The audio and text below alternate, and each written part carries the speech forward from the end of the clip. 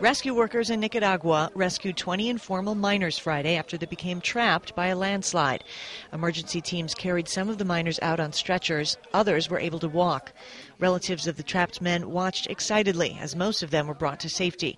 Of the 29 miners who were trapped, there are 7 whose whereabouts are still unknown. The head of the mine said it was closed 4 years ago after being deemed unsafe. Still, artisanal miners continued working there against the company's orders.